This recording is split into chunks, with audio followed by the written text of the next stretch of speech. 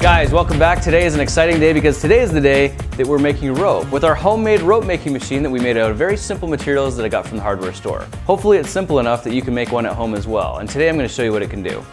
I've gathered up a bunch of different materials today, ranging from cotton yarn to sisal to dazzle twine. I didn't even know that was a thing. We're going to put these things through our rope making machine today and see what quality and variations of rope that we can make today.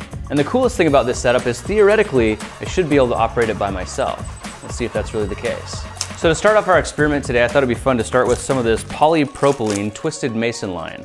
Now the line itself says it's not made for any load-bearing applications because one strand by itself really isn't that strong. But the process of winding weak individual strands into one rope makes these fibers exponentially stronger. Let me show you what I mean. Now the whole idea of building the system the way I did is to automate the process so one person by themselves can make rope at home.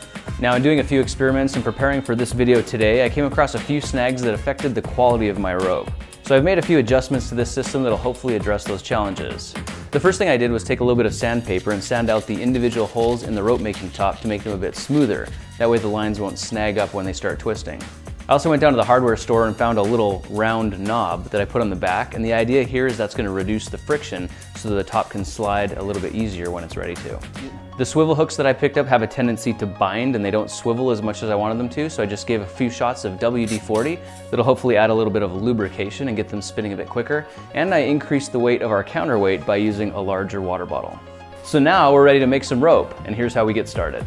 Since I've already got these clamps here, what I'm going to do is just tie a quick slip knot and loop it over one of the tops of the clamps there just to hold it in place, and then run the string all the way down to one of the bottom hooks. I'm going to start with the bottom left hook. And it's important that this string goes in between these two guidelines and hooks on from the inside. You'll see why in a second. Now this line can run back, loop back around our post, and we're going to do the same thing with the hook on the right side. We're going to make sure the line goes inside the two guide wires, up around the hook, and pull it tight. One more loop around the back post, and this time we're going to go over the top of this unit, and we're going to loop into the top hook and run it back. So as easy as that, all of our line has been run. So now we can disconnect it from the post, travel up the line a little bit, and we can just form a simple slip knot that will give us a little loop that will connect right into our swivel hook. Pull that tight and snip off the excess. It's all slippery now from the WD-40. Now if you look at the way I designed this rope making top here, there's little slits that connect to each of these holes, and that's so these strings can fit up inside and be held in place. Once they're in there, and they're not going to come out, and that's very important. Now here's where it gets fun, guys. All we have to do is take our slider and push it to the back, connect our drill to one of the spinner bolts, pull the trigger, and watch what happens.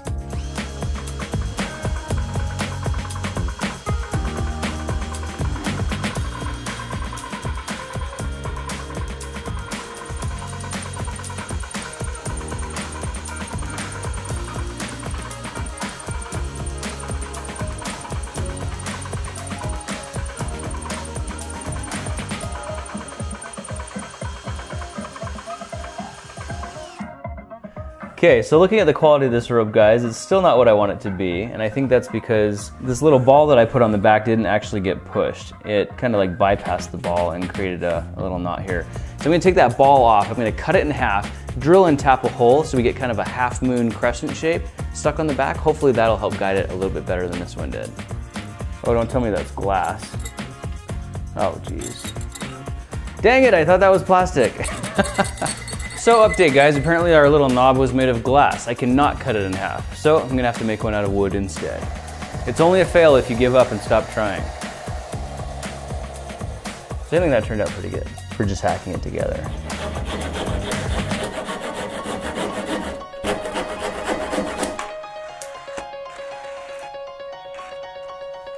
Who knows?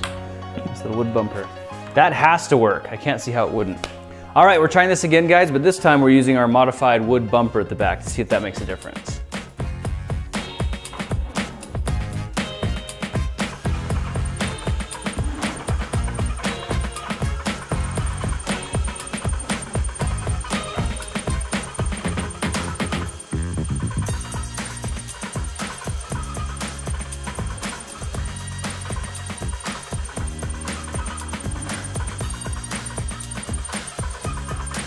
And stop. There we go. Look at that.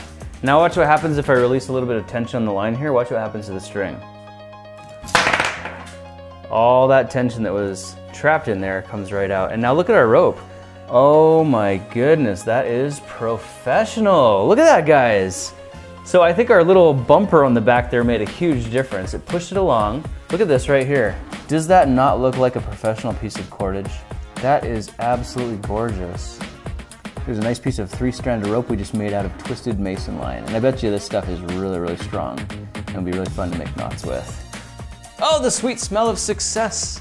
Update, guys, we have just had some success. This worked. With the pull of a trigger and about 60 seconds of runtime, we've just made ourselves about a 4-foot length of rope. Now, this still needs to be tied off and cut, but there's a very easy way to do that. And all you're gonna need is a little bit of electrical tape and a pair of scissors. Watch this. Now take a small piece of electrical tape and just wrap it around a few times at the very end of the rope where you want to cut it off. Then go to the back end of the rope and do the same thing. Now if your rope has a few imperfections along the first few inches, that's pretty normal, that's no big deal. Just come up to where it starts looking good and wrap your tape there instead. This will be the beginning of your finished rope. Cut the rope at the back just where the electrical tape ends and be prepared because that's going to release the tension and drop your counterweight. Now simply snip off the other end and your finished rope is complete. These little bits here, easy to get rid of. Just pull your slider back and they come right off the hooks. No problem. So let's check out what we've got. Nice piece of orange cordage. I mean, that looks really cool, guys. That is completely legit. And this is one that you can practice tying your knots with. I mean, for example, very quickly, we can make ourselves a little square knot.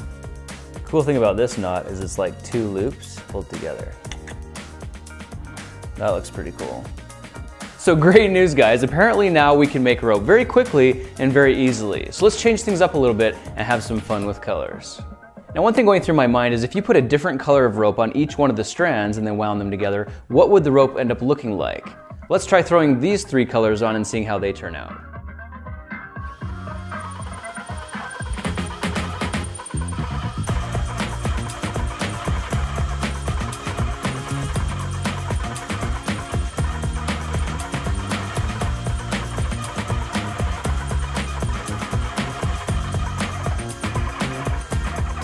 And stop.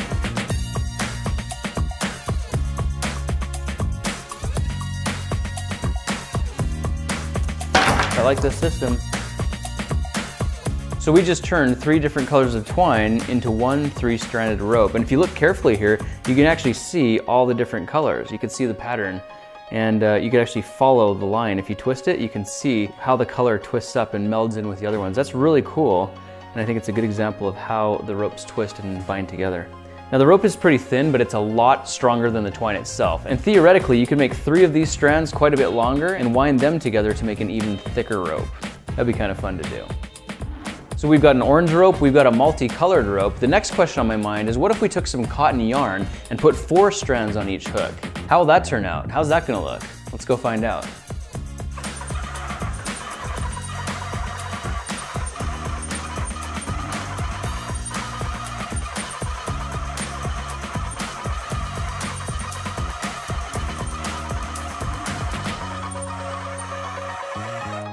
Sweet! That rope looks great. That is 100% cotton, guys. And that looks professional. It's wound very, very tight. I like it. So just for comparison, here's one I did with 2 strands per hook, and this is the one we did 4 strands per hook. Not surprisingly, it essentially doubles the size. So guys, we've made rope out of cotton, out of twine, out of twisted mason line. For this last experiment, I want to go back to my scouting roots and try sisal. Now if you look at the package here, it says this only has a working load of 5 pounds, which really isn't that much. But you combine these things together and turn them into rope and their strength goes up exponentially. The problem with this stuff is it's got a lot of fibers that stick out. So usually you need a couple people to help pull the lines apart as you're making the rope. So I went down to a local laundromat and picked up some wire hangers to see if we could make a makeshift spacer to do it all for us. Kind of looks like a car.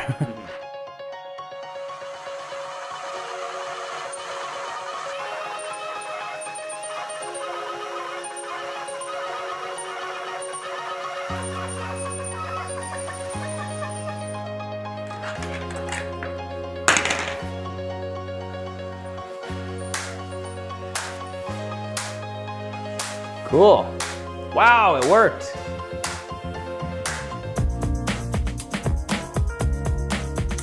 We did it, guys. We single-handedly made a nice length of sisal rope, and this is really nostalgic stuff for me because it takes me back to my Boy Scout days.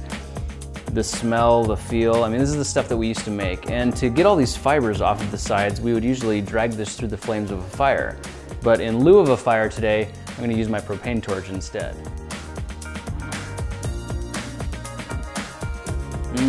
That smell brings back memories. Ropes like this still have quite a bit of tension wound into them, so they need to be stretched, they need to be beaten, they need to be worked over time, and they will soften and loosen up and be a little bit more workable. You can make ropes a lot longer than this as well. Just for fun, I tried making about a 20-foot length of rope because that's as far as I could stretch it across my living room. But you could scale this idea and go even longer, as long as you had enough spacers in between so the fibers didn't catch into each other.